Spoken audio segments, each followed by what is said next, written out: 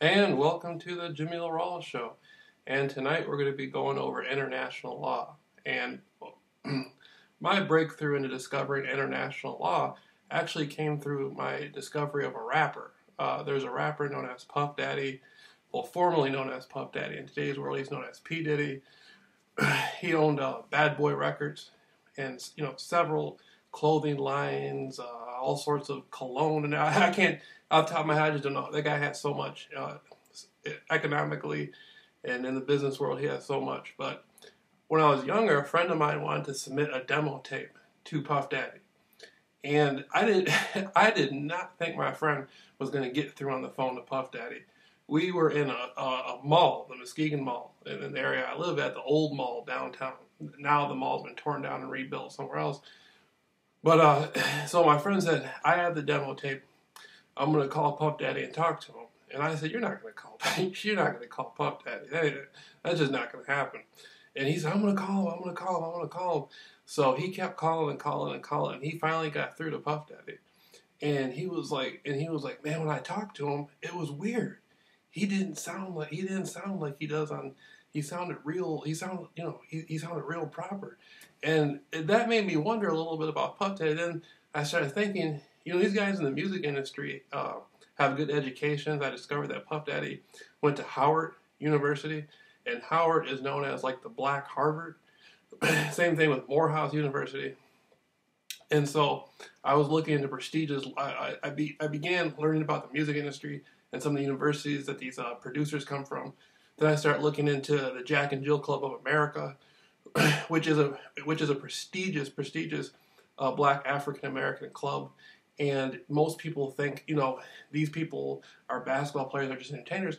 Most of these people are brain surgeons, lawyers, judges, the top prestigious people in the United States of America who are African American or Black, whatever you want to call it, colored, have come through the Jack and Jill Club of America. So there is a book that was written called Our Kind of People by Lawrence Otis Graham, and he spoke of his experience as a Jack and Jiller, and the book was very fascinating. I read the book years ago. Anyhow, now after learning a little bit about how Puffy went to Howard University, I started looking more into lawyers and stuff that were around that time, that era. Not that when Puffy was there, but more back toward the Jack and Jill Club of America. One of my favorite lawyers. Oh, hold on. Let me do a reading real quick. Now this is Family Encyclopedia of American History. Family Encyclopedia of American History. And I got this book for a few dollars from some sort of book sale. Okay, Howard University, established 1867, and named for General Oliver Otis Howard of Freedmen's Bureau, co-educational, predominantly Negro school with federal support, more than 10,000 students today, many from foreign countries. All right, the reading will start. Sometimes called the Black Harvard, Howard University in Washington, D.C., is the leading university of predominantly Negro enrollment in the U.S. Howard has 15 fully accredited schools and colleges offering 46 degrees, including doctorates in law and medicine. It is considered the nation's most cosmopolitan school, enrolling more foreign students than any other. In the early 1970s, some 16% of its more than 10,000 students were from abroad, representing 80 countries. Whites now make up from 15 to 20% of the enrollment. Among Howard's graduates are Massachusetts Senator Edward W. Brooks, Supreme Court Justice Thurgood Marshall, U.S. Ambassador Patricia H. Harris, and 5 college presidents. Howard University was founded largely through the efforts of General Oliver Otis Howard, head of the Freedmen's Bureau, to help educate the free black population of Washington, D.C., including thousands of ex-slaves who came to the city after the Civil War. Opened with federal support in 1867, the school began holding classes that year. General Howard served as the university's first president 1869 to 74. At the end of its academic term, Howard had 94 students, largely ex-slaves or the children of slaves. Many had to be taught basic reading and writing skills. Departments of law, medicine, pharmacy were opened in 1868 and 1869, followed by theology, 1870, dentistry, 1881, music, 1883, and engineering and architecture, 1910. From the start, the school, which has received an annual congressional appropriation since 1928, has sought to train leaders for the American black community. Approximately 80% of its students work to help pay for their studies. So, and this is written, this is from 1975. That's why I love older books. You're always going to get the best out of them. Well, okay, so now you have Howard University. And some of the other principals, players in the legal field that I researched over the years, F. Lee Bailey, that was around the era of the 60s. I thought he was fascinating. He had a really good spin on the law. There's other lawyers like Charles Gary, who wrote a book called Street Fighter in the Courtroom. He was a big lawyer in the 60s, worked with the Black Panther Party. He had a very fascinating spin on the law. But one of my most interesting interpretations of studying law actually came from the Salem witchcraft trials. And I want to explain law like this. In any area of civilization, there's going to be law. Whether you can go out to a remote country, you know, in Asia, somewhere, Africa, a third world country, there's going to be some sort of system of law. So wherever there's civilization, there should be foundational principles that law is based upon. And you have universal law, which is basically natural law, then common law, and then corporate law. And to make my point a little bit further for people, I often say this in other videos, when you ask, you know, where United States law exists at, hey, you can have an Indian reservation not far from here. They might not be operating on the same law as you. Law changes based on the status of the individual. And this gets into the subject of international law. For instance, if we went down to the Panama Canal in the Panama Canal Zone, there are people that live down there who are not under Panamanian law. They're under United States law. They were born within the Canal Zone, so that makes them a United States citizen. Or if an individual enters the Canal Zone who is not a United States citizen, they may be bound to United States law. So dealing with systems of law, it depends on the individual that you're going over yourself, not just necessarily the location. But going back to what I was saying, the Salem witchcraft trials.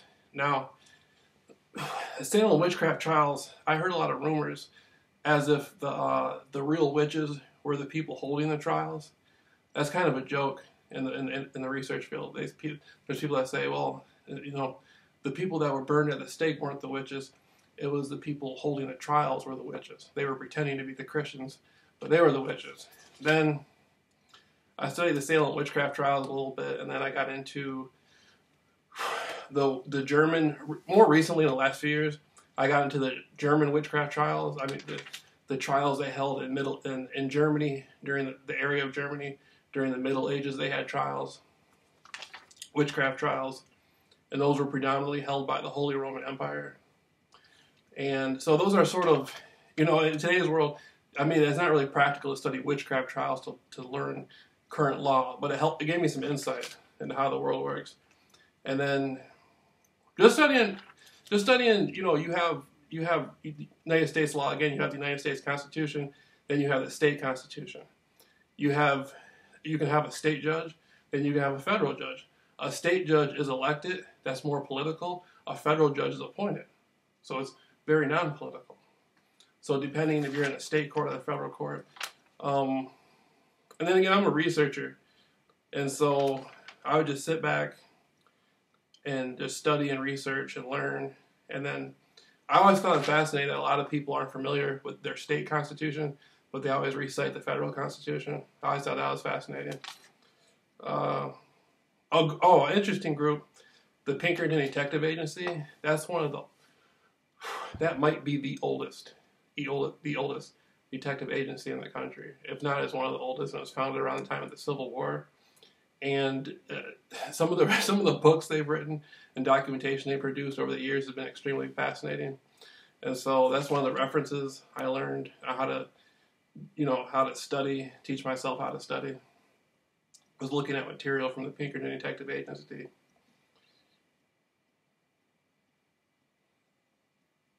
And then it gets into the concept of cemetery law. Cemetery law is very interesting, and there's a lot of people online who teach it. Basically, it's corporate law. You have the fictitious. You say there's a straw man or a fictitious. Basically, at the cemetery, a name is written in all capitals on the gravestone, but proper English grammar teaches that your name cannot be in all capitals.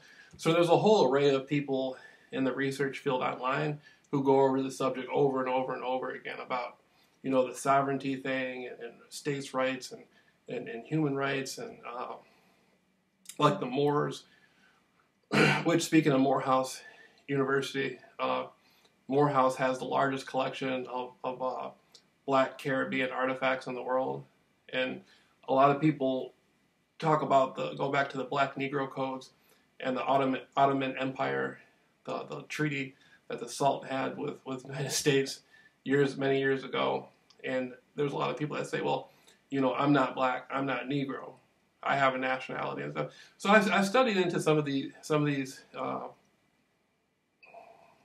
don't even want to call it, some of these viewpoints.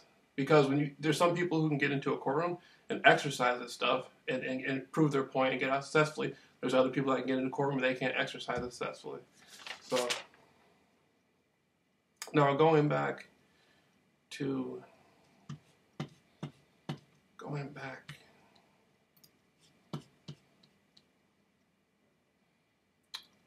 researching. Okay, now a lot of my research into law, my grandmother was a lawyer, but when I did my independent research, I would just go back and read old court transcripts. If I was interested in a particular subject, say something happened in the news in the 1950s, I would look for some court transcripts on the case. If it made it to court, if it made it to trial, then I'd try to get the original police report. Then I'd compare the police report to the court transcripts. And then I would just see if I could get any other information on it. if it made it into the news, if it didn't make it into the news. And I would just sit there and research and study and just keep going with it.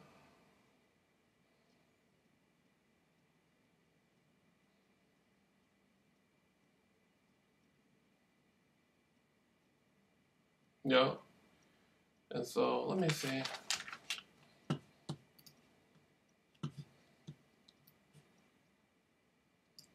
The Treaty of Peace and Friendship, that's what I was talking about. The Treaty of Peace and Friendship is from 1787. And that's supposed to be the oldest treaty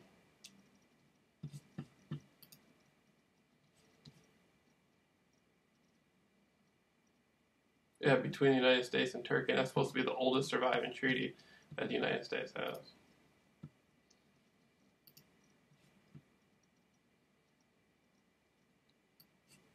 Let me see who's Oxford. Bring up something I'm more familiar with.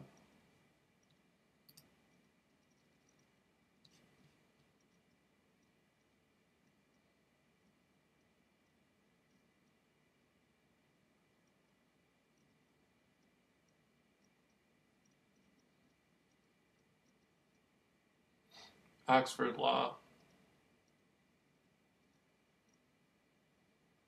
I just like to sit down and listen to these people talk for about 20, 30 minutes. An hour sometimes.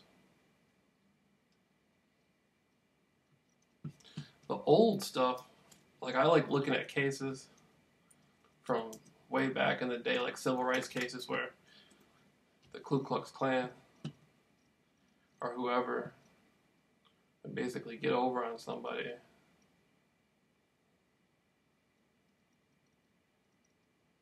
And these people would come back and try to appeal their case, like the Medgar Evers trial. How they kept going with that thing until they finally convicted the guy.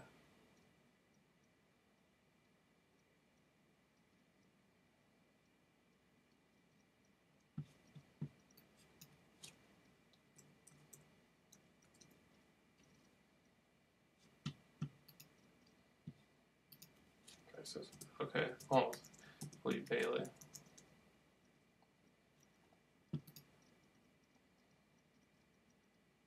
Now this is one of my favorite lawyers right here. Now he did the OJ trial, but he was in the newspaper all the time back in his era.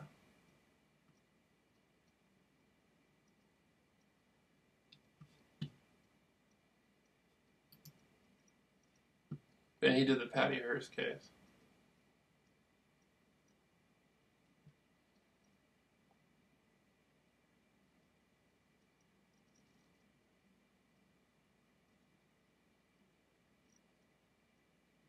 Let me read a little bit about Ashley Bailey.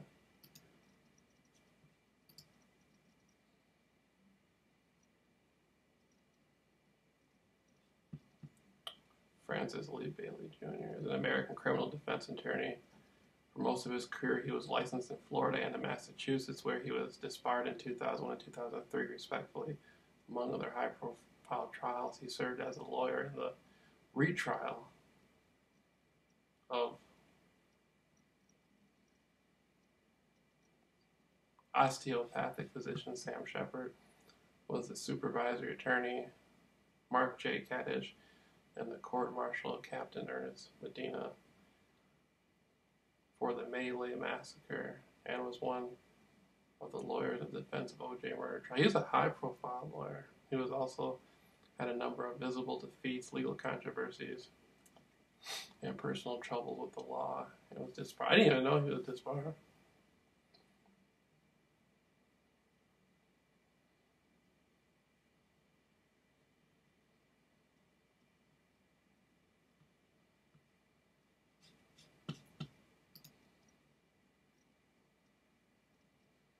And Uniform Commercial Code Law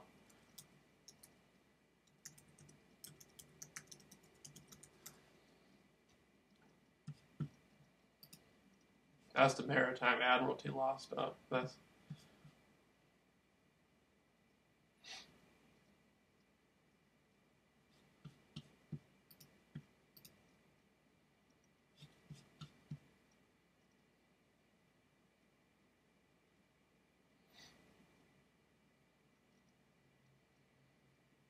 man, I remember I used to sit back and just research. And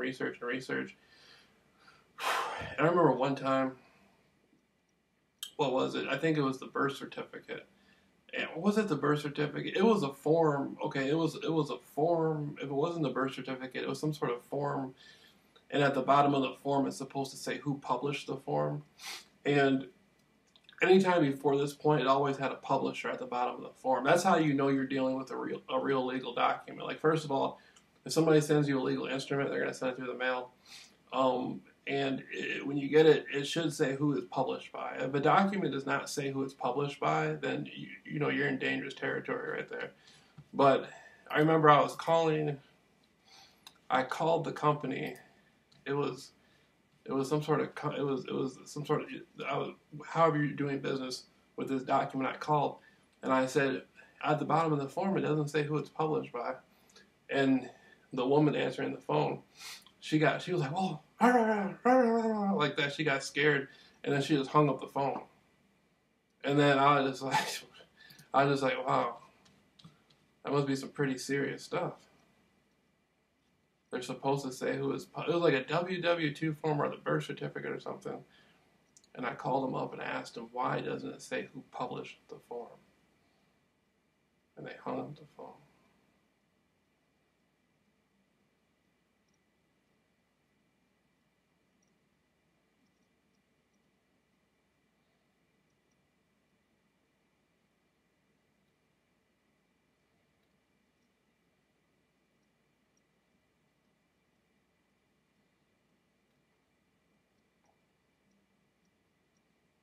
And honestly, I'm originally from the Midwest. I'm from Michigan, so most law, I believe, is based on East Coast states like Delaware, all the states coming from the East.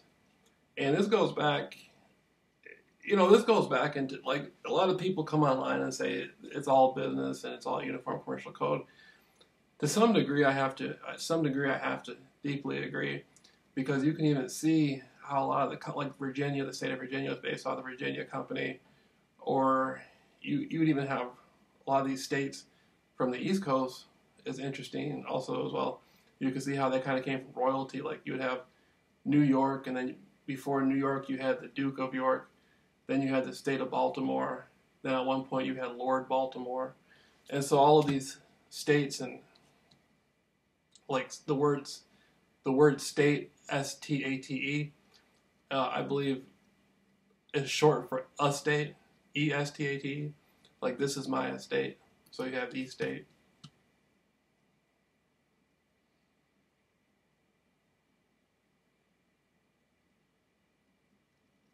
Then you can get into magic when it comes to law.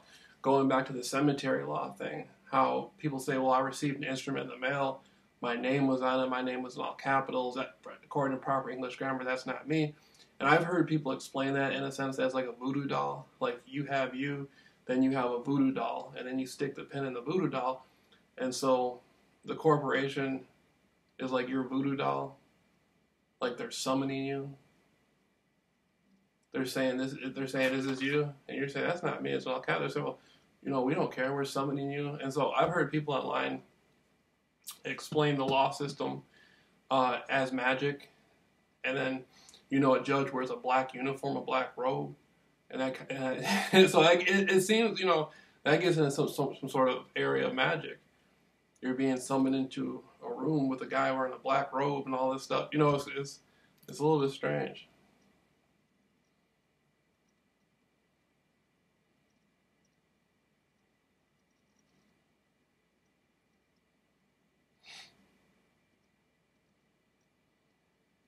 And then there's not even, to be honest with you, I don't even think, according to state law, I don't even think there's really supposed to be a bond, because according to the state Constitution of Michigan, there's no bill of attainder or ex post facto law.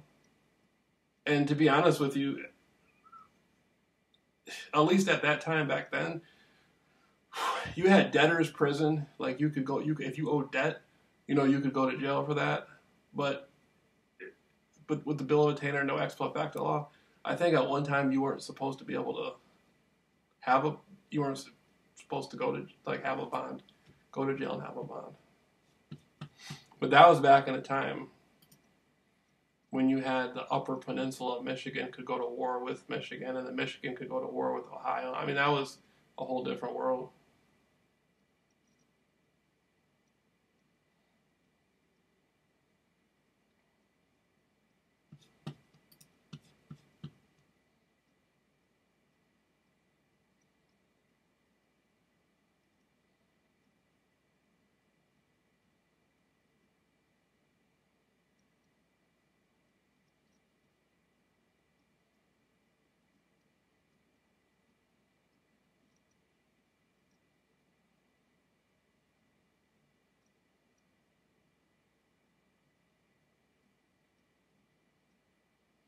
And I think you have to have permission. A lot of people, this is an area that I look at. When people go into a court, I think you never see anybody do it, but you're supposed to have permission to cross. Like when a lawyer, you say the attorney crosses the bar, you're supposed to have permission. That little bar that you cross, you're supposed to ask the judge for permission to cross the bar.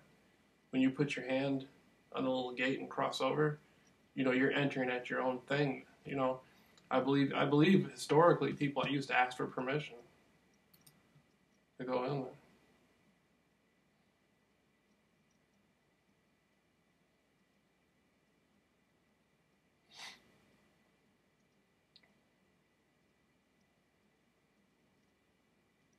And then, me myself being mixed, the law is something different to me because I come from, like my father's father. You didn't even have to, if you were black and lived in Mississippi, that was enough to get you put away for something. Like all somebody had to do was say that you killed somebody or you raped somebody or something like that. You'd be like, I wasn't even there. What the fuck are you? Excuse me. Like you'd be like, I wasn't even there, and that's all you had to be. So, coming from out of the civil rights era of the 1960s, I noticed that at that time a lot of people would self-educate themselves on civil rights and know, You know, if somebody ever asks you, like, if they even tell you when a police officer asks you a question, they even say, you know, what I'm doing, what I'm saying to you is going to be held against you. Anything you say anything you say can and will be held against you. Will be held against you. So you'd be out of your mind to answer, and if somebody's telling you that it will be held against you, a lot of people in today's world, they don't really have a good interpretation for anything, you know, anything legal or law.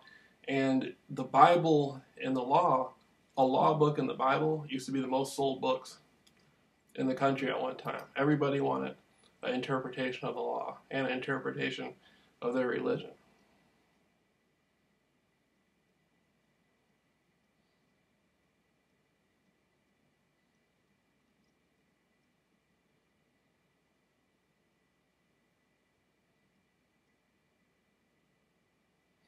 And the law is cool.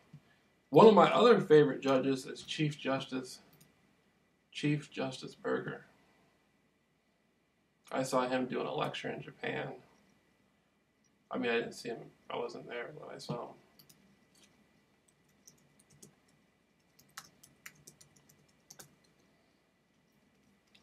him. Chief Justice Berger. Warren Burger, Second Amendment Fraud, 1991. See, people better watch this stuff.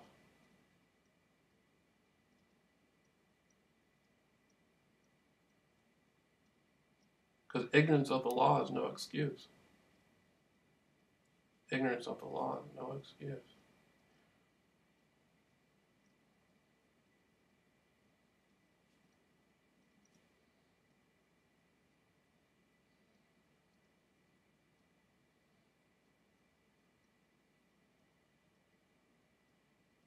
Supreme Court Chief Justice Earl Warren. He did the Warren Commission for the Kennedy.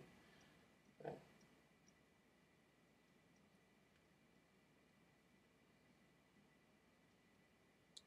Let me see, judge school.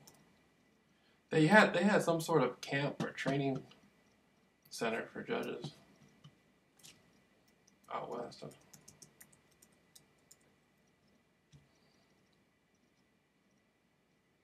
How to become a judge, criminal justice programs.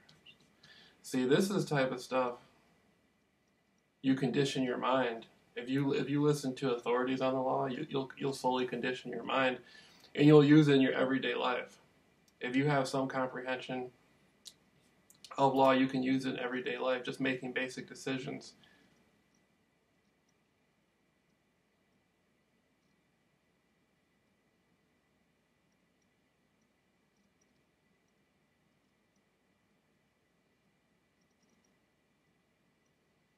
And then you can teach yourself how to do investigations properly.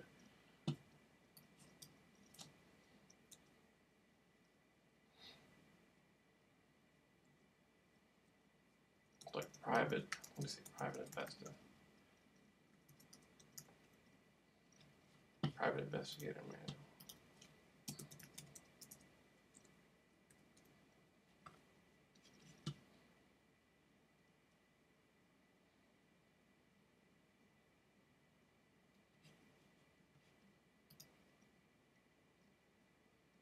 For the purpose of studying case law.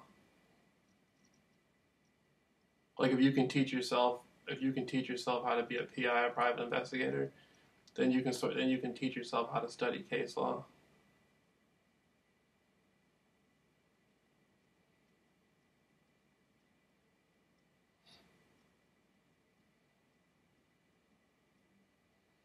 And you can do anything. You can learn all sorts of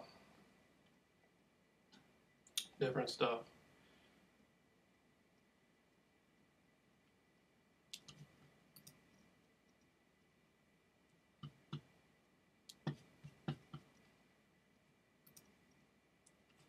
Free too. You don't gotta pay any money. You can just sit here and learn how to be your own private eye detective.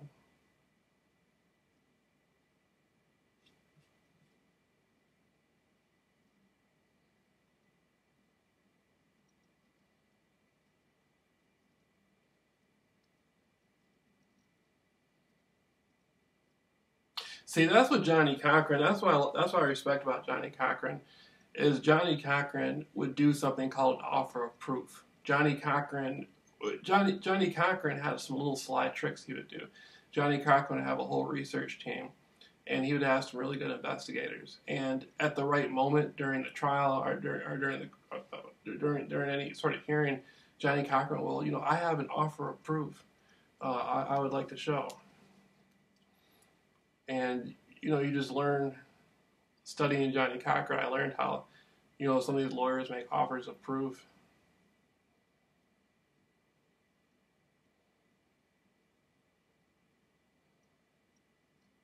And these guys are smart. Like, just listening to, especially economic business law. Business law seems to be one of the most interesting subjects, or subject I'm most interested in. And you learn terminology through the legalese, like what something means in a courtroom, what something means in the regular world is two different things.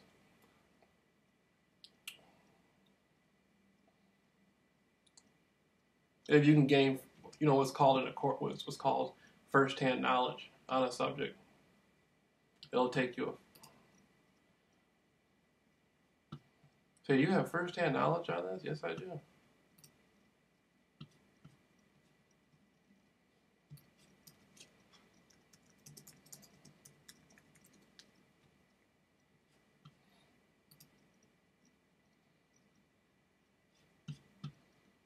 And then you can study, you can get into French law. Well, we were speaking of international law.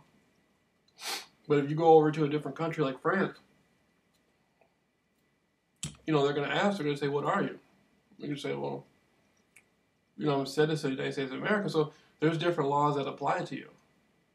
If you were Irish, there'd be certain laws that apply to you. If you were Ethiopian, there'd be certain laws, but if you say you're from the United States, now it's a little bit different. There's certain laws or certain things are obligated to. You have to learn what are their obligations to me? What are their obligations in the courtroom? If I end up in a courtroom in France, what are their obligations? Or I'm doing a business deal, and the business deal doesn't go so well. What is the court's obligations? And then how can you access that? So if anybody ever wants to do business, the first thing you want to do is get an interpretation of law.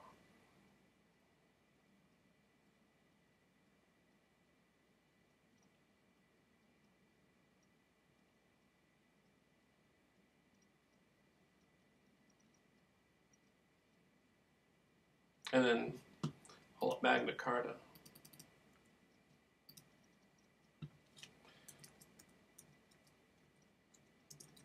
This reminds me of that movie with Chevy Chase. Nothing But Trouble, where he ends up in that little small town and the judge is crazy. And he's like, you gotta marry my daughter. And he didn't want to marry the daughter. They got Magna Carta, the Great Charter, the Liberal Rights, commonly called the Magna Carta Libertarian.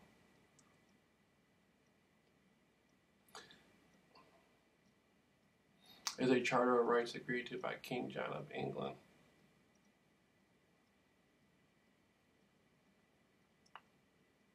That's another thing about like King John with the King James Bible. A lot of this stuff, the King James Bible, a lot of these people, it was like a political, religious type of establishment.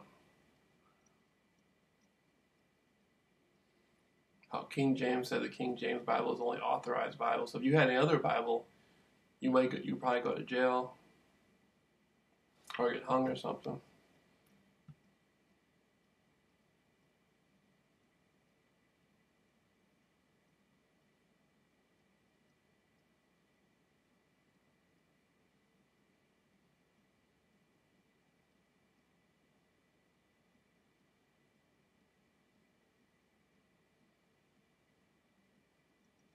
And everything is by agreement. When you deal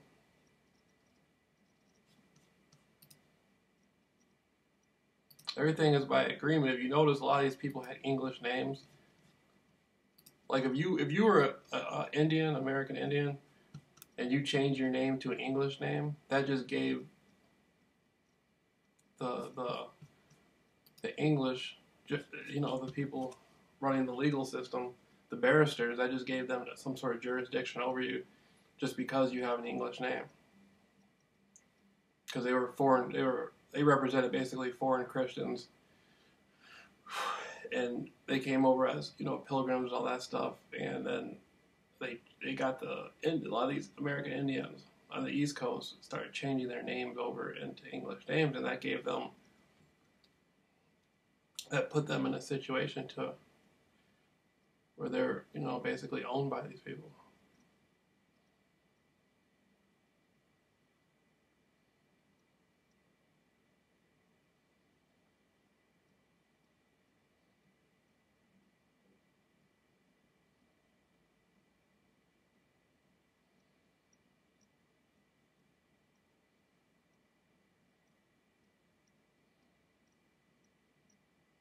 And then pirates, a lot of stuff is pirate law. That's the bottom line I have on a lot of this stuff, like uniform commercial code. It might sound rude to some people who are in the legal system, but I believe this is basically pirate law. Like you're dealing, especially with the uniform commercial code, then all these charters and all this stuff. This is pirate law because it was brought from across the seas.